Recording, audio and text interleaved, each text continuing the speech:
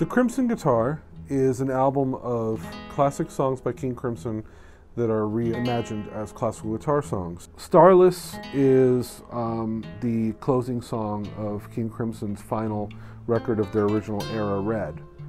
I recently covered the song in tribute to John Wetton using a very cool electronic device called the Gizmotron. For my classical guitar arrangement, I gave it almost like a Spanish feel to it. And in many ways, it does have a little bit of a Ravel's Bolero type vibe to it. I could almost imagine those drums happening during it.